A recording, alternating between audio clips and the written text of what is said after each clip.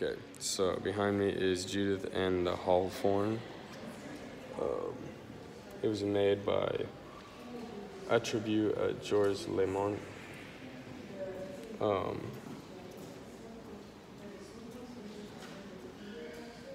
It was made in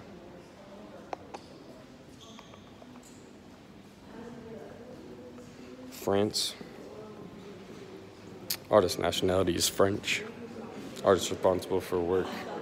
I already told you that. Medium of work is painting on copper. Period of work is Baroque.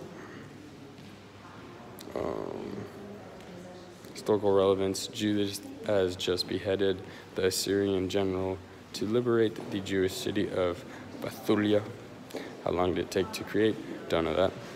Why is it important? Because it's based on the book of Judith in the Bible.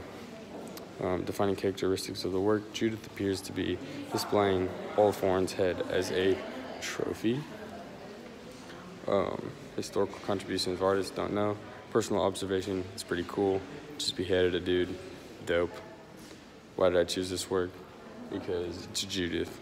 Don't like Judith because he's the bad guy and he's beheaded this person, but that's pretty cool, pretty dope.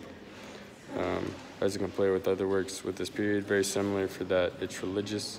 Fun fact, Georges Elder painted Duc Léran.